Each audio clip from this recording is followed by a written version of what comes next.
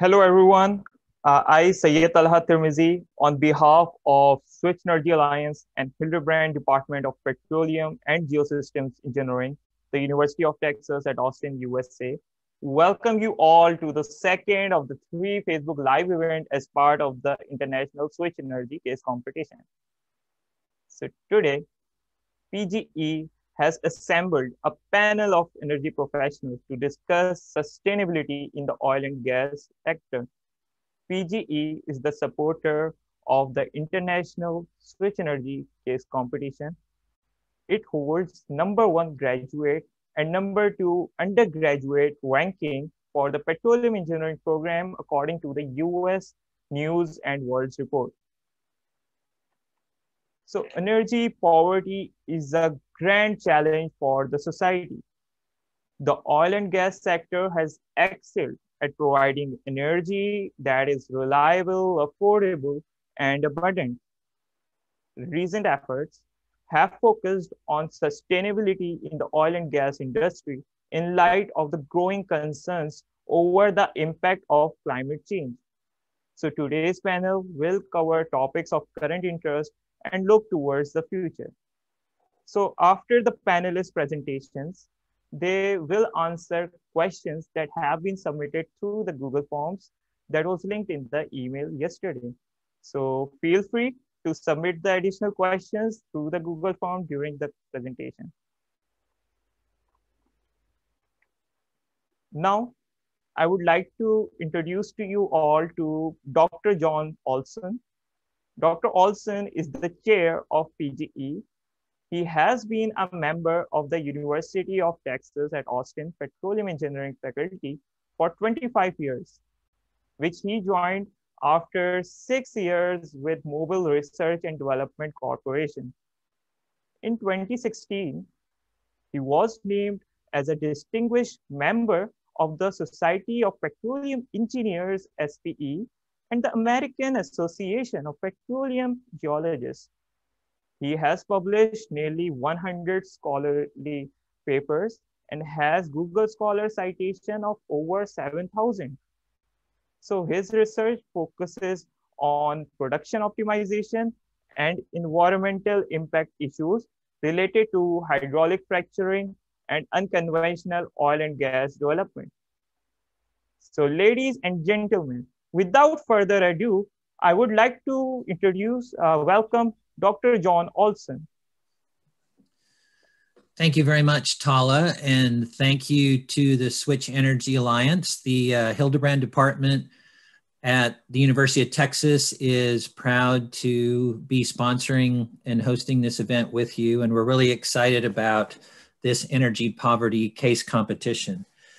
In particular, I want to call out to the students that are watching us today that all of us, the whole panel and moderators and everybody at Switch and the Hildebrand Department are excited to see so many of you interested in energy and how energy impacts our daily lives and really is an integral part of our world and a grand challenge for us to manage well. And the theme of the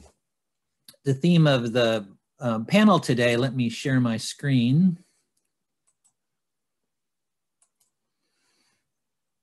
The theme of the panel today is sustainability in the oil and gas sector. And as you'll see, oil and gas is the dominant energy source for us throughout the world. And we'll talk about some of the issues related to that and hopefully show you some interesting ideas about our way forward in oil and gas. So let me just make an annotation here. The slides you see here, we have a flare in West Texas. So this is part of the oil and gas business. We'll talk a little bit about the impact of flaring. This picture in the center here is an oil field in California, which also is inside of a California condor refuge. And here we have a concrete gravity platform in Norway being towed out to sea. So you see there's many different ways that the oil and gas business interacts with nature and also interacts with society. And so we hope to touch on some of those issues today. So let me introduce to you then my co-moderator for the discussion, Dr. Wen Song. She's an assistant professor in the Hildebrand Department at the University of Texas at Austin. And her research focuses on understanding and leveraging the fundamental micro and nanoscale transport dynamics that dictate subsurface energy and environmental resources. Her key contributions towards addressing the grand challenge of supplying reliable and sustainable energy to society include pioneering the field of real rock microfluidics to enable direct, real-time, pore-scale visualization of transport dynamics in various micro-nanofluidic systems and with representative characteristics. She obtained her PhD in energy resource economics at Stanford University and also has a PhD minor in mechanical engineering. So let me pass the screen, well, I'll keep the screen, but pass the microphone on to Wen, and she'll introduce our panel and our first speaker. You're still muted, Wen. Thanks. There you go. Great. Thanks for the introduction, John. So hi, everyone. I'm Wen Song, and I'm going to be moderating this panel along with John. So I'd like to kick things off by first introducing our panelists in the order that they will speak. So John, can we move to the next slide, please? Okay. So our first panelist is Shayla Gerardo. So Shayla is a graduate student in my research group here at University of Texas at Austin. She grew up in Angola, and she completed her bachelor's in petroleum engineering at the University of Oklahoma. So Shayla's research, coming from my research group, so she uses microfluidic devices to understand and discover fundamental microscale fluid rock phenomena that dictate the recovery of energy material resources. And she will kind of set the stage for our discussion during this panel by providing an overview of the current state of energy usage, our resources, and the infrastructure, as well as open kind of our discussion on the challenges that are related to sustainability in the oil and gas sector. So our second panelist is Professor Martin Blunt. So Martin is a professor at Imperial College London, where his research group performs experimental, theoretical, and numerical research into many aspects of flow and transport and pore systems, including pore scale imaging, modeling, and analysis of displacement processes that are important for example, oil and gas recovery, as well as CO2 storage, as well as large-scale simulation using streamline-based methods.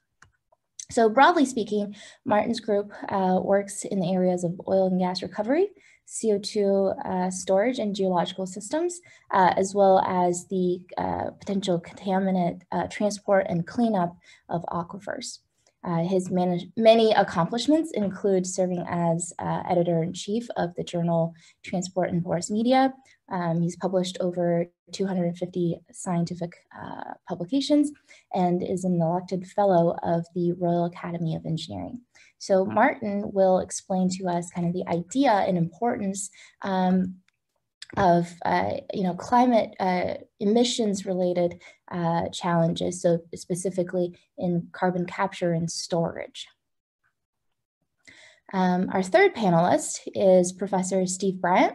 So Steve is the University of Calgary's first Canada Excellence Research Chair and leads the exploration for new and sustainable ways to develop unconventional oil reservoirs by taking advantage of advances in material science.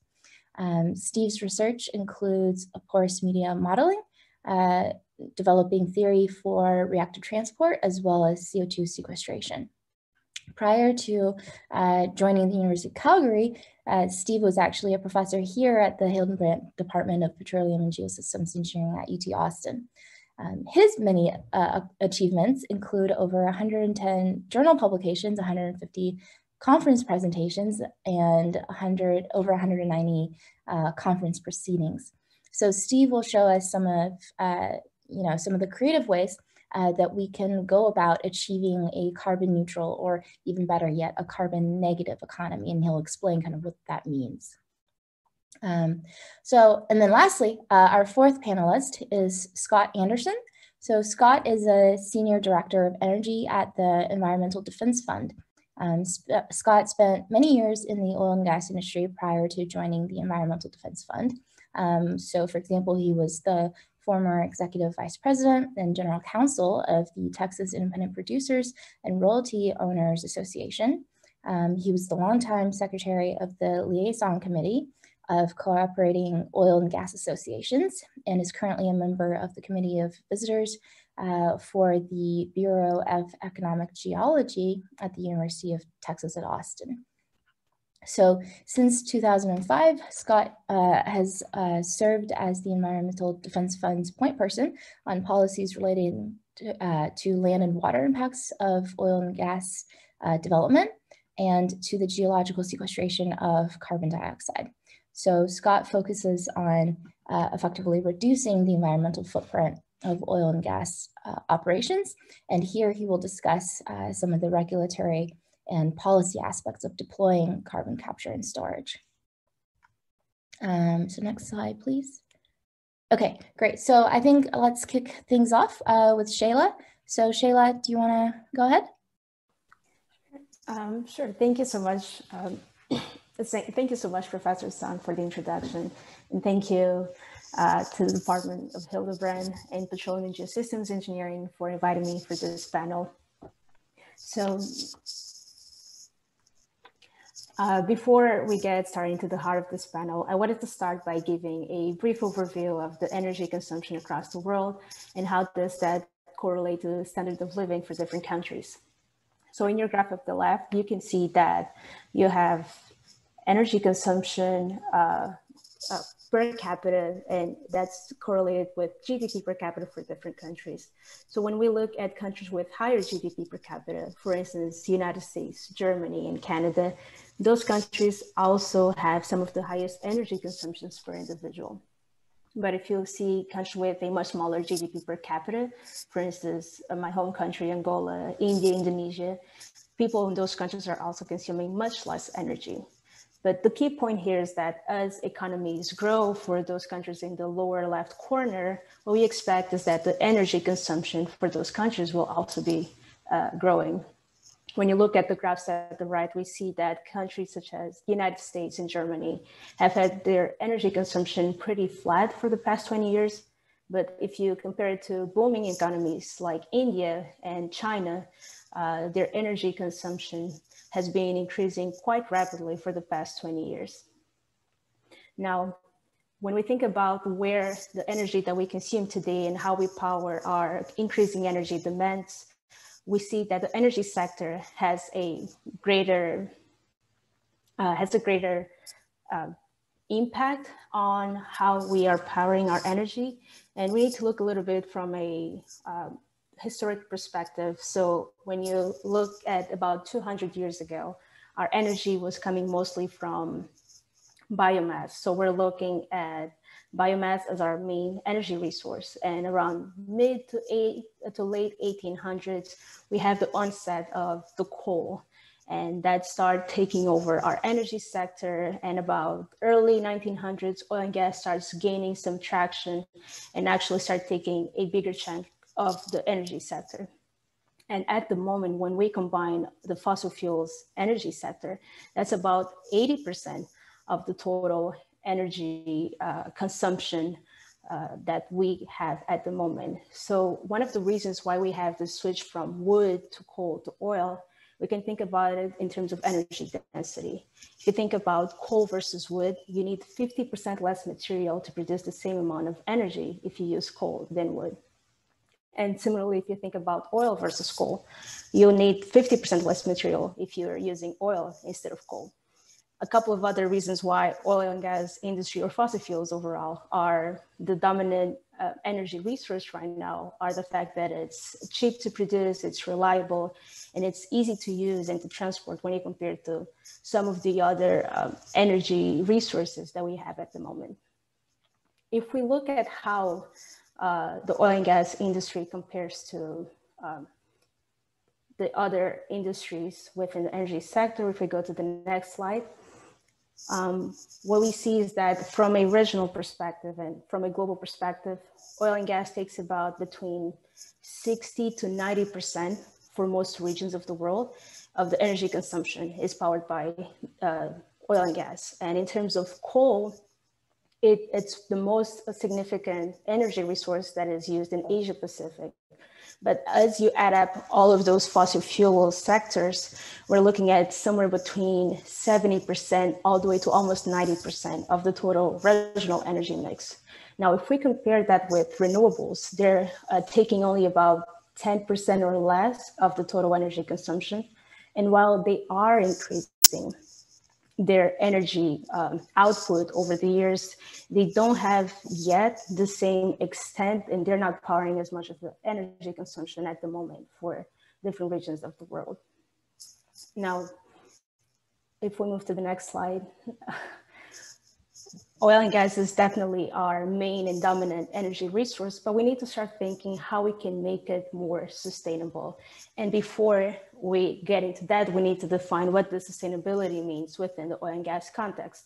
So sustainability has about 3 categories. We have the environmental impact of the industry. So how can the oil and gas industry have a net neutral or maybe even a positive impact on the environment?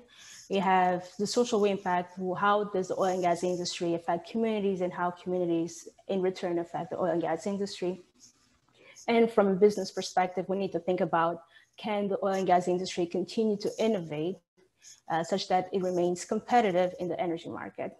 Out of those 3 key categories, environmental is definitely the most challenging one for the oil and gas industry, and the one that poses several key issues that must be addressed as oil and gas becomes more sustainable. Now, as we break down those key environmental issues, there are a couple of them that really stick out. So we have CO2 emissions, which is the largest group of greenhouse gas emissions at the moment. We have methane emissions that have, even though they're not as highly emitted as CO2 emissions, they have a much greater warming capacity in our atmosphere. We have gas flaring, we have wastewater that needs to be managed and produced. And there are a couple of other issues that directly or indirectly are a result of fossil fuels usage and production. So this panel will be talking a little bit about some of those issues, and there's going to be a little more focus on CO2 emissions just because of their greater impact on the environment. So when we think about that impact, there are a couple of things that we need to think about. First is the volume of fossil fuel CO2 emissions and what are the trends at the moment as we move forward. And second, how does that fit into the big global warming picture? In terms of fossil fuel CO2 emissions, the numbers are quite staggering. So we're looking, for instance, China is producing about 10,000 megatons of CO2 yearly, and that number has also been increasing just because it's a growing economy. We have United States and Europe that have been slightly decreasing, but their numbers in terms of CO2 emissions within the fossil fuels industry are still pretty significant. And when you think about that in terms of global warming, you can see that, for instance, for the United States, the fossil fuels CO2 emissions actually account for 75% of the total greenhouse gas emission sources. And if you think about it, even a much smaller country with a much smaller economy like my country, Angola, where you only have about 30 megatons of CO2 emitted from the fossil fuels industry, that still accounts for about 50%, about half of our greenhouse gas emissions come from fossil fuels. So there's definitely a need for the oil and gas industry to step up and actually start addressing how we can solve the CO2 emissions issue, especially if we are to meet some of the climate warming goals or climate change goals that we have set, such as becoming a net zero carbon society by 2050. So I will stop here and let Professor Blunt take over and talk a little more about the solutions for some of those issues. Okay, thank you very much. Thank you very much for that introduction. Also, I'd like to give my thanks to the organizers for allowing me to talk. It's a great honor and a privilege to be able to give my own thoughts about sustainability in the oil and gas industry.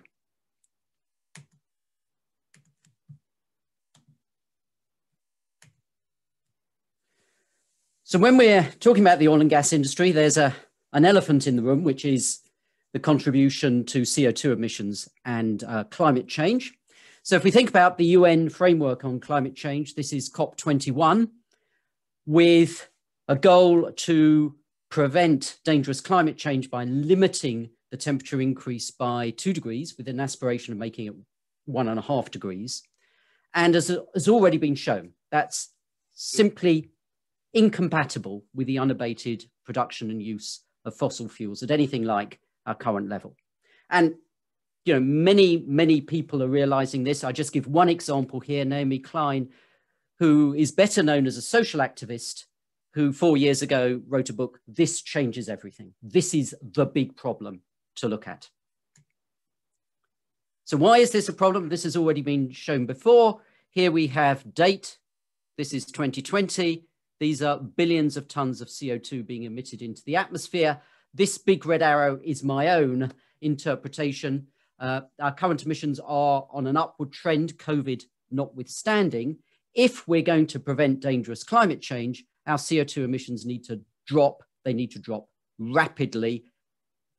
Okay, and we can even see that by 2050, we want to have negative emissions. And my colleague Steve Bryant will be addressing that particular issue. So how do we deal with it? You either close the fossil fuel industry or you deal with the CO2 produced. We cannot carry on as we are at present. So what is the scale of the problem? What's shown here is how much CO2 we can emit in total, not per year, in total, to prevent global warming of about 2 degrees. There is obviously a range of uncertainty here. We're looking at 1.5 degrees, so we're definitely going to be on the lower end there. What's shown here in the dark is the oil, gas, and coal that we know is there, which we can produce. What's shown in the lighter colors are likely resources. So, you know, if we try hard and explore elsewhere, we may be able to produce more oil and gas. You can see that those numbers don't add up. We can produce a reasonable fraction of the oil and gas that we know that we have, but we really have to limit coal use almost immediately. And you can see that we can't continue to expand unabated production. Now, this is a university or student competition. Students are aware of this problem and are campaigning on campuses for a number of things. First is a disengagement, a divestment from university endowments in fossil fuel companies, but also looking at the research and the funding that universities receive from the fossil fuel industry. So here's Stanford University in the States. Here's a report earlier this year. Half of UK universities have committed to divestment. Most recently, this is just last week, Cambridge University is to divest from fossil fuels and also look at research funding. I'm from Imperial College London. And here in the main entrance of Imperial College London is rather implausibly a statue of Queen Victoria. You will notice that it has been decorated. This was the somewhat surreal week, the week before we went into lockdown in March. It was the main entrance was taken over by a climate change protest, essentially a sit-in. And you can see the comments here that come from that protest. So how did Imperial respond? There is a strategy of divestment, but actually divestment not, in fact, from the oil and gas industry, but certainly from coal and tar sand extraction. But what about the oil industry itself? BP is one of a number of major independent oil companies that have made a commitment, just like that graph of where we have to be net zero by 2050. And what that means is you have to somehow offset the CO2 that's emitted, both from oil field operations, but also when the oil and gas are burnt. Okay, you need to offset those emissions in some way.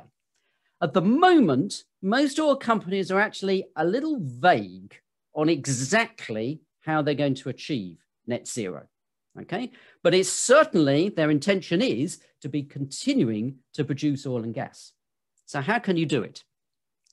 Well, the way in which you do it is through carbon capture and storage. Here is an illustration of a carbon capture and storage project in the Norwegian North Sea that has been storing 1 million tons of CO2 each year since 1996. In this particular case, it's natural gas from a gas field contains CO2. The carbon dioxide is separated out and then re-injected into an aquifer.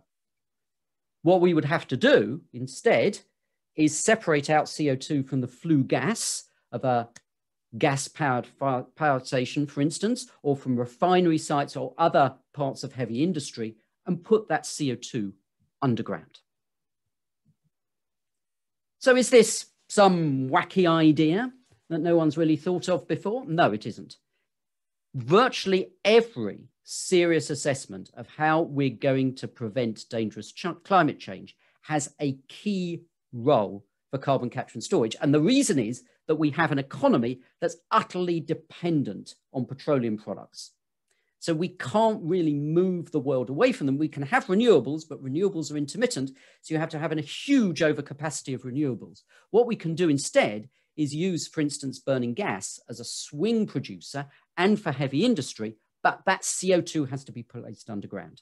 So if we look here, we're in 2020. This is different projections under different scenarios of how much CO2 we need to store per year. And look at the numbers. 20, 30 gigatons per year. That almost matches our current total global emissions. It's going to be significant. We're going to create, doing this, an industry the size of the oil and gas industry, if not larger. And where are all the skills to doing that? It's in the oil and gas industry. It involves, instead of taking fluids out of the ground, it involves putting fluids back underground. So here's a sustainable strategy for the oil industry, committing to be net zero by 2050. But here, it isn't net zero by planting some trees and hope they grow or hope they don't burn, but to store a volume of CO2 underground that matches every molecule of CO2 that is produced in oil field operations and when it's burnt. So 1 molecule of CO2 goes into the atmosphere, 1 molecule of CO2 at least goes underground. And the oil industry doesn't just have to sit there and hope that it's imposed on them. They've actually got to make this happen. And the idea is to commit to store a percentage of your CO2 that rises to 100% by 2050. I'll end here. This is a documentary presented by David Attenborough on extinction. It's about the impact that human beings have had on the natural world. But there's also a risk of extinction for independent oil companies if they don't address this problem seriously. So in this context, we're looking at providing energy to energy poor regions of the world. Independent oil and gas companies have an enormous role to play there. But if they don't address climate change, their ability, their license to operate in much of the world might go away. And that won't solve climate change because there will be unabated fossil fuel emissions from around the world from companies that aren't acting under the same constraints. So here's really a call to arms. There is a way that the oil and gas industry can still contribute to enormous, unprecedented levels of worldwide prosperity while addressing straightforwardly and seriously the threat of dangerous climate change. Okay, thank you very much. Great. So next we have Professor Steve Bryant. Steve, do you want to take it away?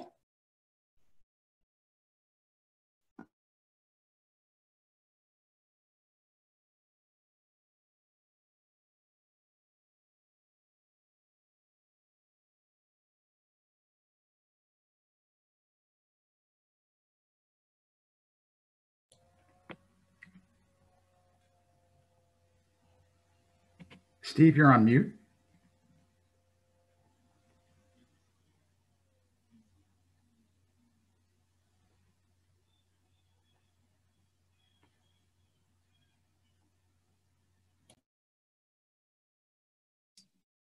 Okay, thank you. Since I'm now controlling John's screen, I can no longer control my screen. I apologize. So Martin has laid out very nicely what the role of carbon management is going to have to be for us to make progress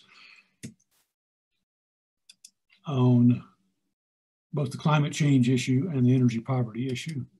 So what I would like to do now, I can now move the mouse, but I can't advance the slides. Maybe, John, you could advance the slide. So a key word in all this conversation is going to be and. I'm not going to suggest doing something instead of something else. We have to apply a lot of different approaches to address the issue. But so Shayla and Martin both laid out very nicely the macro issues facing civilization and our economy and the role of fossil fuels. I wanted to return for a moment before I jump in and tell you what the negative emissions story is to talk about energy poverty for just a moment. You remember Shayla's slide? Remember okay, I have to do this like this. Up there in the top right corner were the high energy consumption per capita countries with the high GDP. So I'm lucky enough to live in one of those countries. It's -13 this morning in Calgary. There's 15 centimeters of snow on the ground. My house is warm because of natural gas. And when I made breakfast, I used electricity that was generated with natural gas. And the air quality outside in Calgary is some of the best in the world, and inside my house, it was also great. Lucky me, because for some more than 2 billion people on this planet, 2 billion people, right? Getting to be a third of them. When they made breakfast this morning, wherever they were, they set fire to something. It wasn't natural gas, most likely. It was probably wood, might have been coal, might have been dried animal dung. So those of you who are concerned with energy poverty, go look up how many preventable deaths from indoor air pollution are occurring in developing countries. That is entirely preventable, not with medical intervention, but with energy intervention. So natural gas is a great option, as those of us living in developed countries know. But as Shayla and Martin also pointed out, you burn natural gas, you produce carbon. Can we square this circle? So one way to address both extending the benefits of fossil fuels in the energy poverty, energy impoverished world, while addressing the climate, is, in addition to the carbon capture that Martin mentioned, something called, we'll call it negative emissions. I'll show you why I want to call it negative emissions in just a moment. So a whole lot of things have changed in the last couple of years, and so you might have missed this one. But if you've been around as long as I and Professor Blunt have been, you will have noticed that, so what you'll see on the x-axis here is 30 years or so recent history, and the discussion there was about avoided emissions. Capture CO2 from fossil fuel-fired power plants, for example, and store it. All that period of time, the notion of negative emissions, and a negative emission is simply, instead of capturing CO2 from flue gas, you actually take CO2 out of the atmosphere. Think of it as legacy CO2 that was resulted from burning a long time ago. Negative emissions is where you take it directly from the atmosphere and store it. The reason that's a crazy idea is no engineer would say, well, let's take a very dilute 400 parts per million stream and try to capture CO2 when we've got these 5, 10% CO2 streams out of flue gases. It was a crazy idea, but it is now the case, given the carbon budget numbers that you just saw, we have to avoid emissions, as Professor Blunt said, and we have to actively pull CO2 out of the atmosphere if we're going to get anywhere close to these net zero ambitions. So the other thing that changed dramatically in the last couple of years is, and this just floored me, the annual meeting, the big meeting of the Society of Petroleum Engineers was here in Calgary a year ago. And the opening session was about carbon mitigation. That's unprecedented as far as I know at SPE meetings. And about that time, and I won't go through all those pictures you see on the right, company after company, as Professor Blunt pointed out with BP, most recent one was ConocoPhillips 2 days ago, have made net zero commitments. That is an extraordinary thing for the oil and gas industry to do. 5 years ago, I would have never have predicted that, certainly 10 years and 20 years ago. And part of this is because if you wish to maintain continued investment in these industries, you've got to be addressing the issue. So how can you do it? How do you do negative emissions? So I'm not going to go into detail on this slide. There are nature-based solutions. Those are sort of the top there on the left, the natural ones. There are technological ones, and I'll talk about that one for a moment, and there's hybrid ones. So the direct air capture with storage is the one we'll talk about today. This is a thing. So in fact, the company who's now building with Oxy in Texas, direct air capture units, Carbon Engineering started here in Canada, demonstrated the technology, and now they're building it out at scale. Oxy plans to capture 1 million tons a year from the atmosphere in the Permian Basin. There are other ways to do this. We won't go into them here unless you have questions about it. But a key challenge in all of this, as both Shayla and Professor Blunt pointed out, is the scale of the problem. And so anything we do is going to have to be at a very big scale, as Professor Blunt pointed out. That has impacts for nature-based solutions, so we can discuss the trade-offs if you like. But here's what I want to do. I want you to think about combining a negative emissions technology, direct air capture is the one we'll talk about here on the left, with things that we already know how to do. So let's talk about conventional energy production. Let's talk about oil and gas. That's today's topic. And so it is entirely possible to capture CO2 from the atmosphere, compress it, inject it into a reservoir, produce oil, produce gas, use them as we are already using them in all the built infrastructure that's out there. But if this blue arrow that you're capturing, in simple terms, if that arrow is fatter than the arrow that is the result of all the production process, the consumption, the combustion, as long as that blue arrow is bigger than that red arrow, that is a net negative emissions technology. You have removed CO2 from the atmosphere while still using the oil and gas that you produced, okay? And a key part of this is you could use some of that energy that you produce to actually operate the direct air capture device. This has been one of the key challenges for building out that technology. It requires energy to do it. So the co-location or the combination of a negative emissions technology and a well-established oil or gas production technology has the potential to be a net negative process. Why does that matter? As Professor Blunt and Shayla both pointed out, the scale is big. If you're not doing gigatons of CO2 a year, it's a drop in the bucket. It won't make a difference. This would be scalable. I'll show you a calculation in a moment. Even more importantly, to my mind, for negative emissions technologies, there are not very many options. We do not have time to develop some magic bullets. It's not going to happen. This is something, a lot of the infrastructure is already in the ground, existing oil and gas wells. We could do this on a time scale that matters. As I mentioned, it's net negative. So let's look at this for the case of oil production. I will just mention you can do this with gas as well. For the sake of time, I won't talk about it here. I just want to show you a key thing that happens when you do oil production.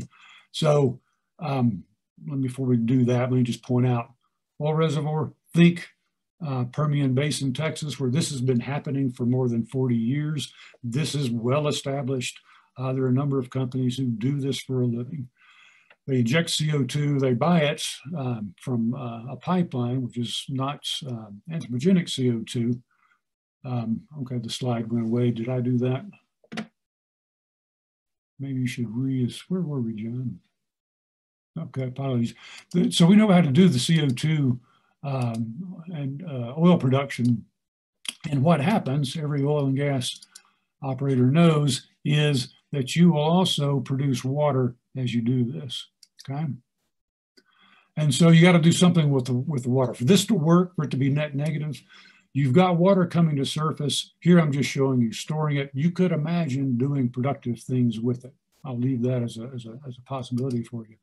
But here's the other key point about scalability. If you were to do this with produce 1 million barrels of oil every day, that's 1% of projected world demand. That was world demand before the economic consequences of COVID lockdown.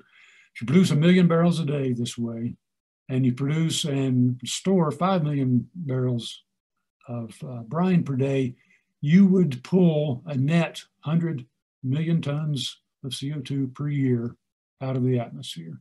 That's material. That's a scale at which you can make a difference. Okay, but a key part here is you got to move the brine out. You can't do conventional EOR where you re-inject the CO2. Okay, so here's the point. Here's the vision. We can do decarbonization with a technology that allows us to continue to take advantage of the benefits and a whole lot of built infrastructure that are associated with oil and gas. Okay, so we do this with conventional oil and gas productions. What we need to add in and deploy quickly this is an artist's rendition of what a large-scale direct air capture installation might look like. But we have markets for this. We don't have to come up with a way to distribute other forms of energy. We have infrastructure. So there's a lot to be said for looking at oil and gas, not just as a way to pull people out of economic poverty, but at the same time help pull the planet out of the carbon, the very unpleasant carbon future which awaits us if we don't do things. So I'll be happy to discuss this when we get a chance here in a moment in the panel. Thanks very much.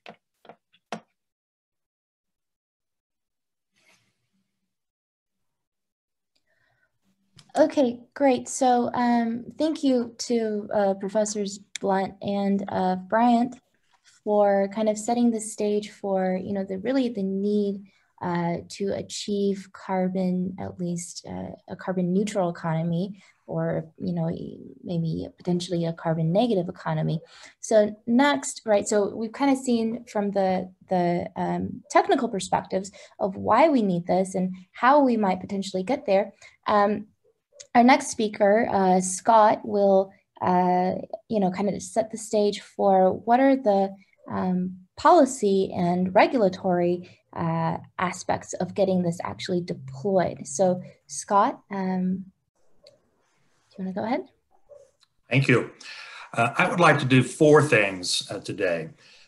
First, since we're discussing sustainability in the oil and gas sector, I'd like to suggest that sustainability in this sector be defined as being consistent with a concept of sustainable development that has been established by the United Nations. Second, I'll name the major environmental impacts of oil and gas.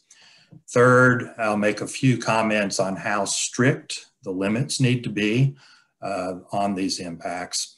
And finally, I'll touch briefly on some of the practical aspects of limiting climate impact from the oil and gas sector.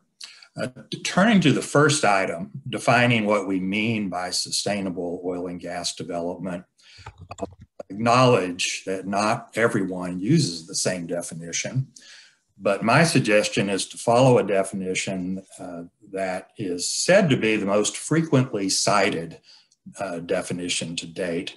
It was published by the United Nations, as I said. The UN had recognized in the 1970s and 80s the need for a development concept that would allow reconciling economic development and environmental protection. It created a commission called the Brundtland Commission to address this. And the commission issued its report, which was called Our Common Future, in 1987. The report defined sustainable development as development that meets the needs of the present without compromising the ability of future generations to meet their own needs. They emphasize 2 key concepts. First, the concept of needs, in particular, the essential needs of the world's poor. And secondly, the idea of limitations imposed by the state of technology and social organization on the environment's ability to meet both present and future needs.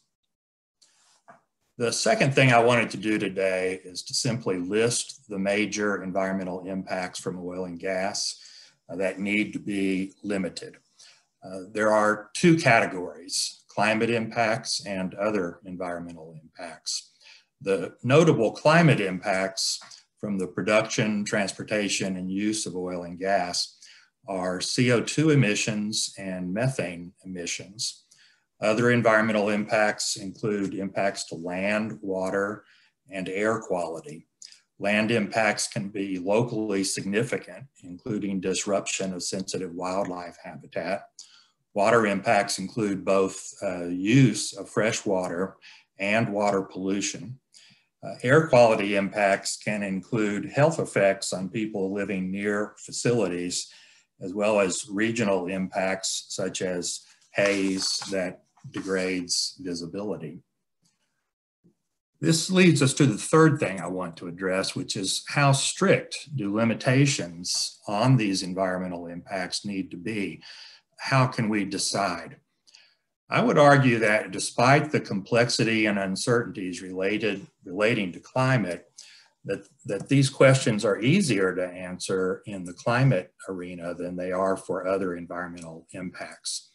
As has been discussed, there is widespread agreement that greenhouse gas emissions from human activities need to be net zero by 2050.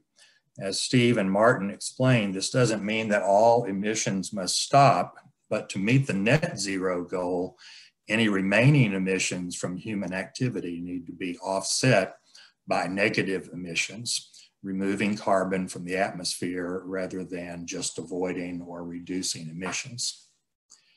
There's not nearly as much agreement, though, regarding the non-climate environmental impacts, the impacts to land, water, and air quality. How much do these impacts need to be limited in order for oil and gas development to count as sustainable? I don't have a complete answer to that, but I would recommend one principle that you take a look at it's a risk management concept known as ALARP, which stands for as low as reasonably practicable. For a risk to be as low as reasonably practicable, it must be possible to demonstrate that the cost involved in reducing the risk further would be grossly disproportionate to the benefit gained. The term arose from legislation in the United Kingdom, particularly the UK's Health and Safety at Work Act of 1974. Finally, I'd like to offer what I hope will be two practical resources for limiting the risks that oil and gas development poses to climate. The first one has to do with carbon capture and sequestration. As to carbon capture and sequestration, or CCS, please remember that for it to be effective, projects must be done right. And a lot is known about what it takes to do CCS projects right. But one report in particular is foundational, and that is a special report on CCS published by the IPCC, the International Panel on Climate Change, in 2005. The report articulated a scientific consensus that CO2 sequestration in sedimentary basins, I would ask you to remember, this is only about sedimentary basins. CO2 sequestration in sedimentary basins would be effective if two conditions are satisfied. First, sites must be properly selected. You can't do CCS just anywhere. And second, even well-selected sites must be properly managed. This means characterizing the geology, doing a risk analysis to identify potential leakage pathways, developing a site-specific monitoring program, and eventually using monitoring results together with numeric modeling, not just to show that CO2 is not leaking now, but that it will not leak in the future either. So if you want to learn more about that, the place I would start would be that IPCC special report from 2005. The other greenhouse gas associated with oil and gas development is methane. Methane causes about 20% of the temperature increase that we are experiencing, and about 60% of the methane in the environment is due to human activity. And about 25% of that 60% is from the energy sector, which would include coal as well as oil and gas. Methane is a much more potent greenhouse gas than CO2. It's more than 20 times as potent over a 100-year period, and more than 80 times as potent over a 20-year period. So it's important to deal with methane as well as CO2. I have time to refer you to one source for ideas on how to reduce methane emissions. I would suggest you look up publications from the Methane Guiding Principles Partnership, which is a consortium of companies. And just as an example of their publications, I'd refer you to a best practice guide on flaring that was issued by the partnership in November of last year. That concludes my presentation. I look forward to questions and discussion, and I hope you all learn a lot during this competition.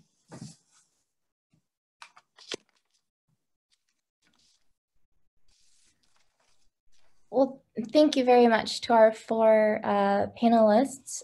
I learned a lot, so I hope the audience has as well. I think we really kind of, hit our, the topic over the head, right? Of, really, our society kind of needs to wean ourselves off of resources like oil and gas, right? But the fact of the matter is that currently, our other energy resources and infrastructure, right, is not able to kind of capture that. And so, for example, I think Shayla, you started off by with a graph of the different energy resources, starting from 1800, right? And it really looks like it takes about kind of 50 years for us to go from one type of energy resource to another. And so this is a question to all of the panelists. As we start to kind of drive ourselves towards net zero emissions, what are some of the kind of main technical and maybe policy limitations that's, or maybe economic limitations that's kind of preventing us from getting there more quickly? So I'll go with that. Yeah, so CCS is eminently feasible. We know how to do it. We know how to do it correctly. It is not cheap. It takes a lot of energy, as has been mentioned, to capture and to do other things necessary in order to sequester it. So it's not cheap, and we don't have, generally speaking, in the world, we don't have the sort of climate policies and regulations that it takes to create an economic incentive that's high enough to really spur the development of CCS and other mitigation strategies that we need. Another big lack, I believe, in making sure that CCS can contribute is a lack of regulatory regimes relating to the operations involved in sequestering CO2 in geologic formations. There are a lot of good frameworks and some early regulations in various places, But just as the CCS industry needs to mature, it's also important for the regulatory structures to mature as well. I would add to that the following.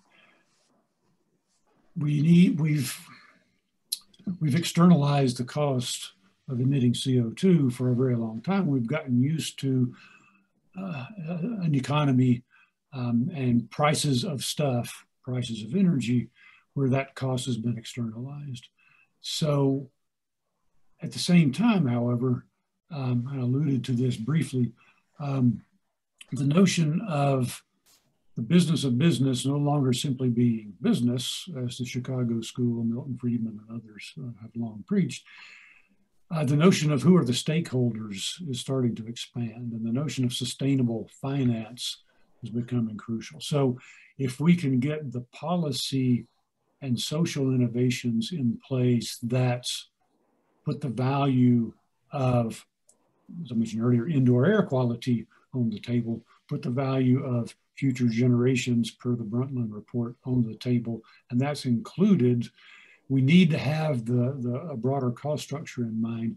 Still, bottom line, it's going to cost more than it used to. And so we have an interesting challenge in the context of energy poverty, and I don't know how to solve it, but we need to address how we get clean, reliable, non-carbon emitting and non-methane and the other things that we just heard about. How to deliver that in countries where they're down on the bottom left-hand corner of Shayla's slide. So that the social innovation is, I would say, more important than the technological innovation. A lot of things we know how to do, we just need to deploy them. And one way of dealing with the cost for those countries that are in the top right of the diagram would be, in the way I described, if you sell fossil fuels or you burn fossil fuels in developed nations, you have to put the same amount of CO2 underground, and the cost of doing that is factored into the cost, of the services or the fuel you provide. And it's similar in the UK. We've done this with nuclear power stations, where the government doesn't put up the money to build the nuclear power station, but they guarantee an electricity price, and it's higher than the normal price because it's a carbon-free price. So there are mechanisms to do it, but Steve is right. At the moment, that's not how it's been done. It's just viewed as a cost, an add-on to what we're already doing unabated, and that isn't going to work. Great. So that kind of sets up the next question that I have pretty well. So you guys have all kind of touched on this idea of economics and how economics, for example, our current transition away from coal is a part driven by its emissions related issues, but also a big part due to its economics. Natural gas has just become simply cheaper than coal to use, and that's why we're phasing out of these carbon intensive fuels. So what are some of the ways that we can make carbon capture and storage more economic? Are there things that we can, can we make use of the carbon that we've captured instead of, sequestering it underground or something like that, just to make a product that is, that can help with economic development? I'll jump in on one part of this when I was talking about direct air capture, things that pull CO2 from the atmosphere. Because that was a crazy thing to do, nobody worked on it for a long time. Now that it's become a key thing we need to do, that's known as an area that's ripe for innovation. So the energy costs for doing it now, it can be done. Carbon engineering is building something, it's net carbon negative. It requires a fair amount of energy to do it. There are more elegant ways to do it, and research is happening, but the cost of this technology could go down as dramatically as the cost of photovoltaic power has gone down. So that will help. That'll help enormously.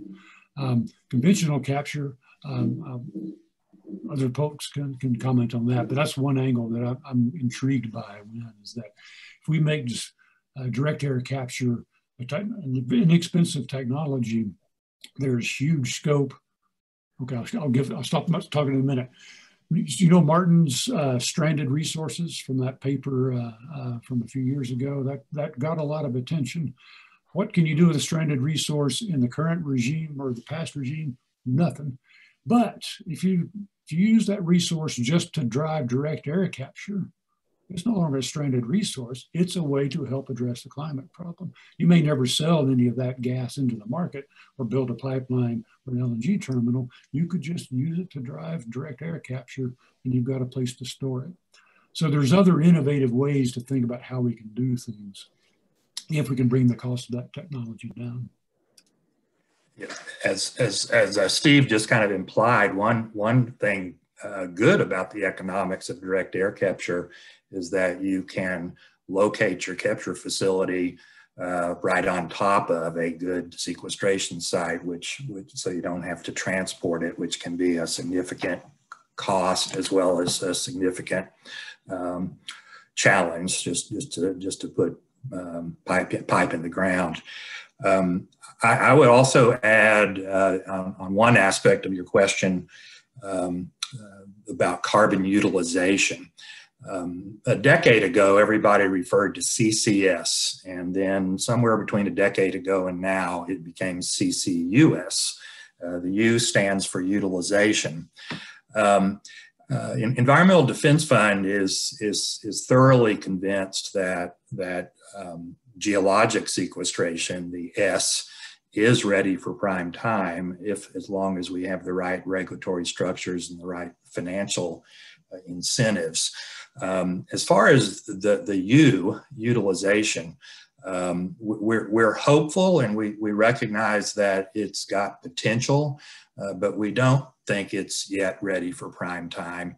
A lot of work needs to be done on defining the protocols that need to be followed in order to quantify the benefits long term. And I guess I would just add that as far as types of utilization that have potential, there's two things that I understand have the potential to sequester billions of tons rather than millions of tons. One of those would be utilization of CO2 as part of transportation fuels, and the other would be incorporating CO2 into certain building materials, cement, concrete, and aggregates. I would add one more thing to that, Wynn. In terms of, it's a variation on utilization. Province of Alberta 2 weeks ago announced its hydrogen strategy.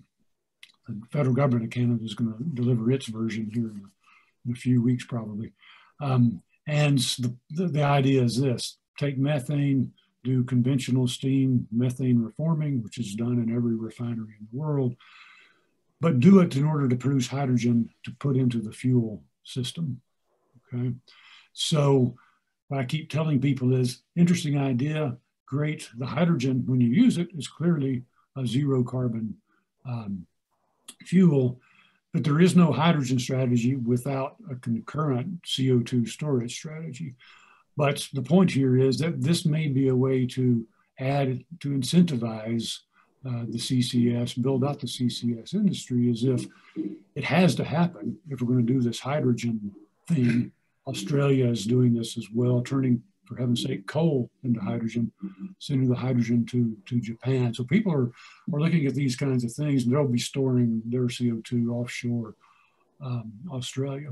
So there are some other things percolating, which may, to your question, help move CCS from being something associated with just existing fixed source fossil fuel plants to something that happens as we produce so-called blue hydrogen.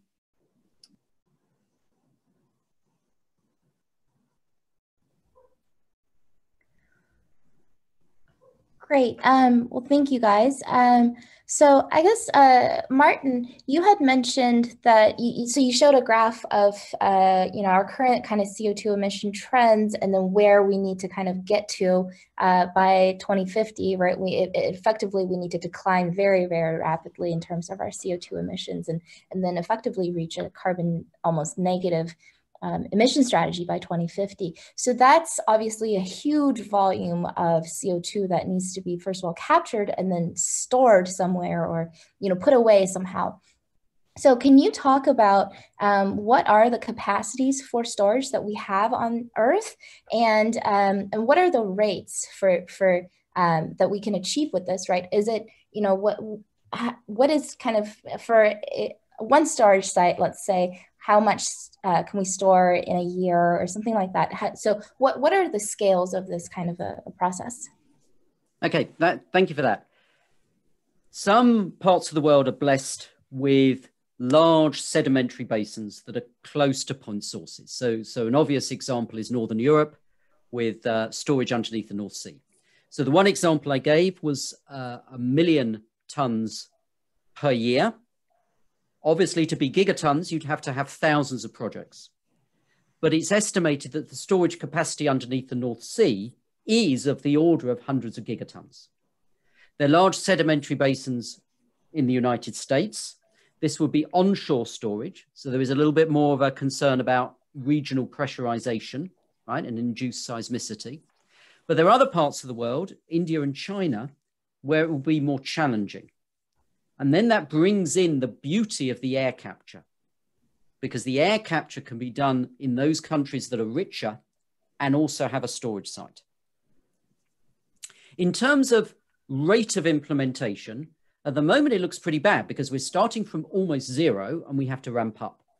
But one of my colleagues at Imperial College, Sam Crever, just this year published a paper that did a sort of Hubbard style analysis of the buildup of CCS projects, and actually showed if you extrapolate the current growth rate in these projects, we can meet the targets for gigaton scale CCS within the coming decades. So it is genuinely a challenge, but it's not an insurmountable one. I would add that the fact that there is plenty of capacity in sedimentary basins, it's not the end of the story. As I said earlier, you can't do CCS just anywhere, even within a sedimentary basin. And as the IPCC has recognized, if you don't carefully select your sites within sedimentary basins, this is just not going to work.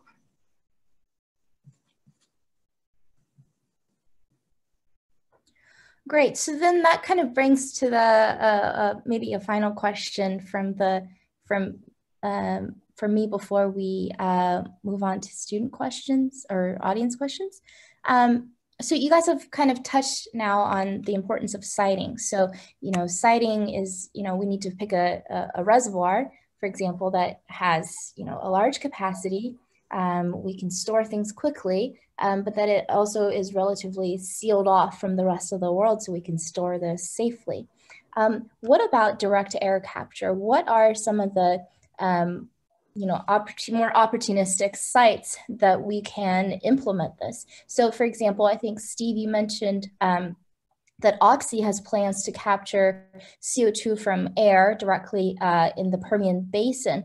And so I'm wondering, what is the scale and rate of direct air capture compared to, for example, why don't we just kind of curb flaring or venting, directly at the wellheads, right? So, I mean, kind of the question is, what is the importance of concentrations here, right? Because at the emission site, you've got a high concentration point source, and then in the air, you've got, right, relatively lower concentrations. And so what are the kind of the economics that go into siting, and what are some of the more strategic sites that we can implement this around the world in developed and relatively undeveloped countries? Thank you for asking the question that way, Lynn. You said, why do direct air capture when we should be addressing the flaring. So I will say again, and I've learned this from being on these kinds of panels and giving these some, the key word here, everybody listening, is and. We need to address everything on Shayla's picture with carbon, with methane, with water. We have to do all these things. So to your point about the economics, Wynn. So the CEO of Oxy, what was that, a year ago, 6 months, I forget exactly when, said basically this: we are going to produce the last barrel of oil sold into the market. You know, we're on this ramp to replace it all. We'll sell the last barrel. Why does she say that? Because her barrel is going to be the lowest carbon barrel. It might even be a zero carbon barrel, right? So betting on direct air capture as a way to, as Martin pointed out, the only way you're going to survive as an oil company is for every ton of CO2 your business produces, store a ton of CO2. Okay, one quick aside. I'll get back to your point in a moment, but we've been talking about oil and gas. Go look and see what Microsoft has said about CO2 emissions, Walmart's, Amazon, and both Walmart and Amazon have got a lot of skin in this game. You know, they're relying on a whole lot of diesel trucks to run their businesses, right? So, and then go look at the capitalization of those three companies and the capitalization of the 10 largest independent oil and gas companies. It's an interesting comparison. There is money to do this, and there is corporate will to do this. Okay, so I wanted to make that point. To the point about gas. Now, so Oxy is looking at, instead of having to go into contract with Kinder Morgan to buy their CO2, they could just pull CO2 out of the atmosphere. And if carbon engineering drives down the price, they have a new business model. Okay. But gas is a key bridge fuel for a lot of reasons. And the place we get a whole lot of gas these days is unconventionals, tight formations. And so up here in the Western Canadian Sedimentary Basin, there's the Montney play, there's the Duvernay, enormous gas reserves. It turns out an interesting way you could do this is to, most of the gas you're producing today is from wells you drilled in the last 2 years. Wells you drilled 10 years ago are still producing, but it's 5% of what you're putting into the pipeline. The nice thing about a lot of the Marcellus is this way. The biggest gas field in the world in Iran is this way. The density of CO2 is such that if you just replace the gas that you produce, just put CO2 into that pore space, you will offset the methane and then some, the CO2 from burning the methane. So one way to do this is to, you can do the math. Gas prices are going up here in North America, but at $2 a gigajoule for selling gas, you could, if you're getting $50 a ton to store CO2, those revenue streams are the same magnitude to completely offset that CO2. So there's different ways to look at the economics, but as Scott was pointing out, and Martin as well, without a policy and a market where you can actually monetize these kinds of things, can I sell into the low carbon fuel standard market of California, for example, if I'm doing this negative emissions thing? As soon as we get some of those in place, there's a lot of interesting possibilities. So we haven't really addressed this seriously. It's been looked as an add-on. We'll get around to it. But I think now that the tides are shifting, that's why I show that the world changed 2018, 2019. We can bring a new mindset to this, I think. If Oxy succeeds in tapping into the California low carbon fuel standard credit, and then with that money builds the first full scale direct air capture facility out in the Permian, my understanding is that they plan to do another 9 of those. So in fairly short order, I don't know how many years, but not all that many years, they would be ramping up from a 1 million tons a year level to a 10 million ton a year level.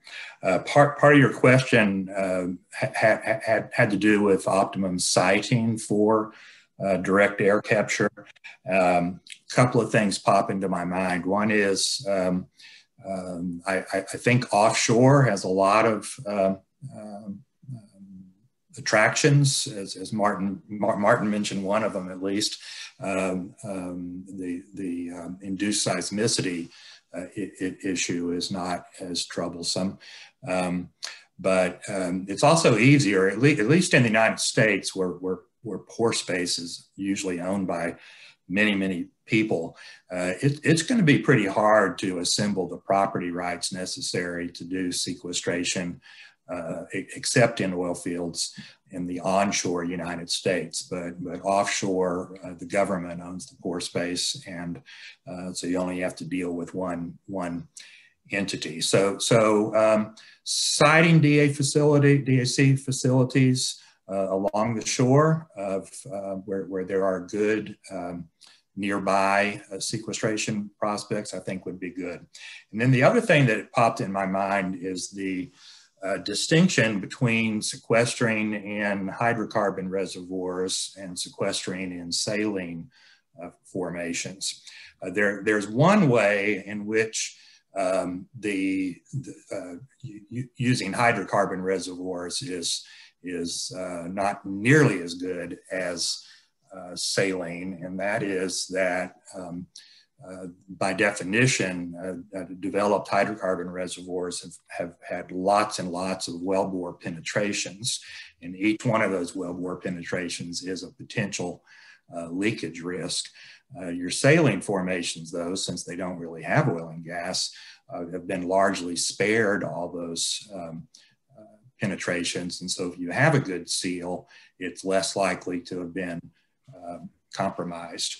But all the other factors that I can think of favor sequestering in the oil fields. Basically, they're informational in nature. The oil fields are very well understood, and the saline formations, by and large, are not nearly as well understood.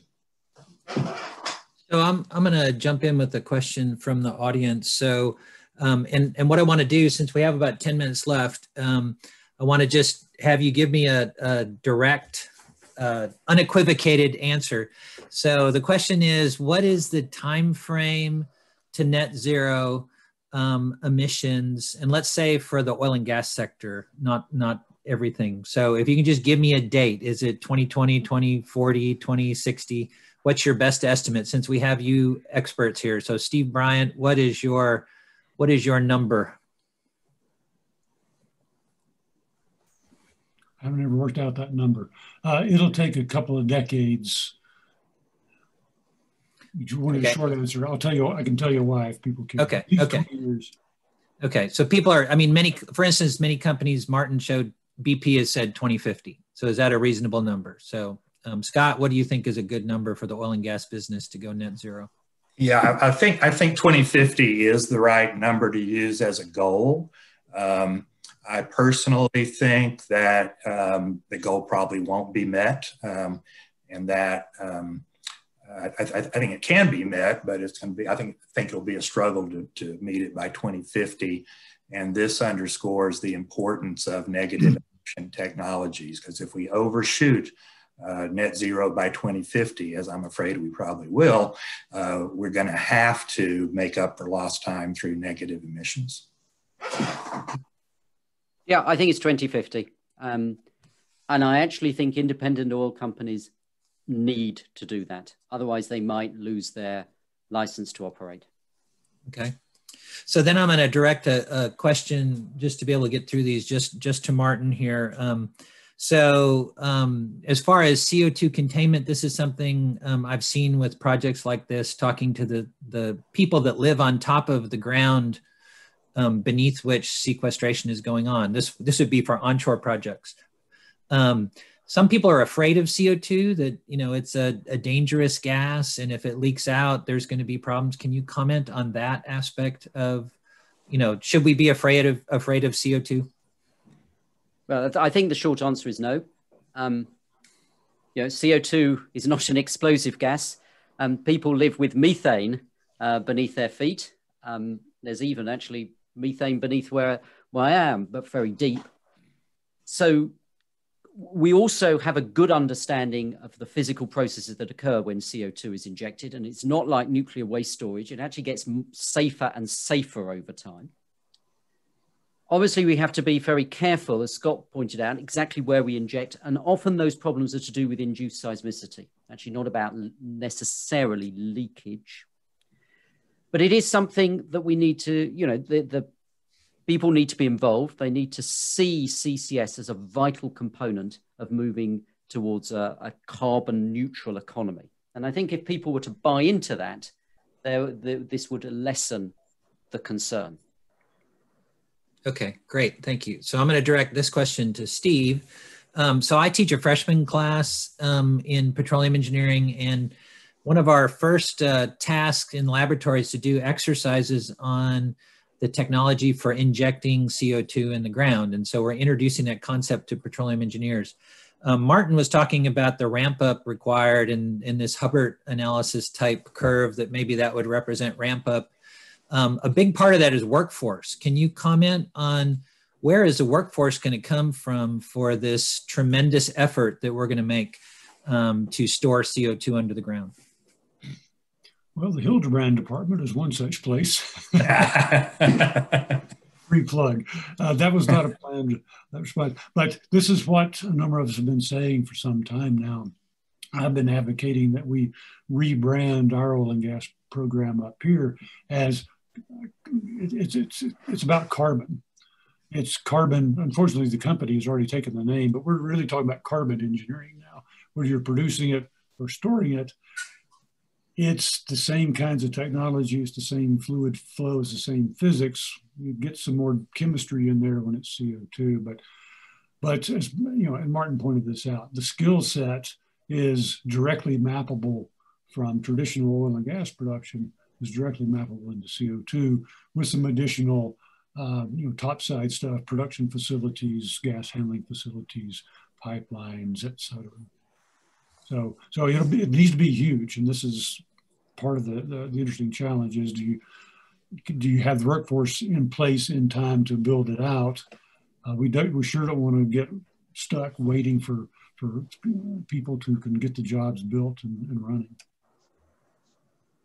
Okay, so let me give the last question to Scott here, and this is also somewhat of a workforce question, but I think you alluded to and maybe directly said that regulatory frameworks and regulators are going to be required to manage this business, and we here in the United States see all kinds of discussion on the political realm and also the technical realm about regulations and are they good or bad or whatever. Think about the international stage. Is the regulatory expertise and framework out there in countries, and how do you see that? And you might refer to the United States if you want to, but what about the regulatory side of this? How do governments play a role? Yeah, so there are some interesting frameworks besides in the United States. Australia has a pretty good system. I think Canadian regulators have a good handle on this. There is I'm not sure it's going to be followed up with a bunch of projects, but there is law and regulation in the European Union. But I would stress that this workforce development need applies equally in the regulatory realm as it does among companies. And effort that we're engaged in right now is to develop a sophisticated curriculum for regulators. What are the things they need to know something about, but more importantly, how much depth do they need to know? Do they a little bit or really, really deep? Do they need to become numerical modelers? Probably not, but do they need to be able to tell the difference between somebody who knows what they're doing modeling wise and someone who doesn't? Yes, they do need to know that depth. So it'll take a while, but I think both in the US and elsewhere, it's going to be really important both to develop a good curriculum and then to deliver that curriculum. Great. Thank you very much. And And we're at our time here, so I just want to thank all the panelists and the Switch Alliance for the participation. And I think this went really great. I really appreciate all the contributions, and I'm going to hand it over to Tala to wrap us up for the end of the event. And we all wish you great luck on the upcoming case competition. So go get them and sign up for energy engineering when you're done and come out of school. This is the place to be. This is an exciting field. Tala. Thank you so much. Thank you, panelists, for sharing your thoughts about the sustainability in the oil and gas industry and its importance for the environment. So, ladies and gentlemen, before we conclude our event, here are a few important guidelines for the team to note. A recorded version of this event will be made available to you at the Switch Energy Alliance website, Facebook page, YouTube channel, and Facebook group. And also, please be reminded that next Friday, October 30th, is the final date for the submission of case competition presentations. And there will also be a live tutorial on how to create the video presentation tomorrow, October 25th at 11 a.m. Central Time on Switch Energy Alliance Facebook page. And next Saturday, October 31st, we will also be having our Facebook Live closing event. So we have come to an end of our second Facebook Live event. I would like to thank you all for your time. And students, good luck with your presentations, and we hope to see you next time. Goodbye.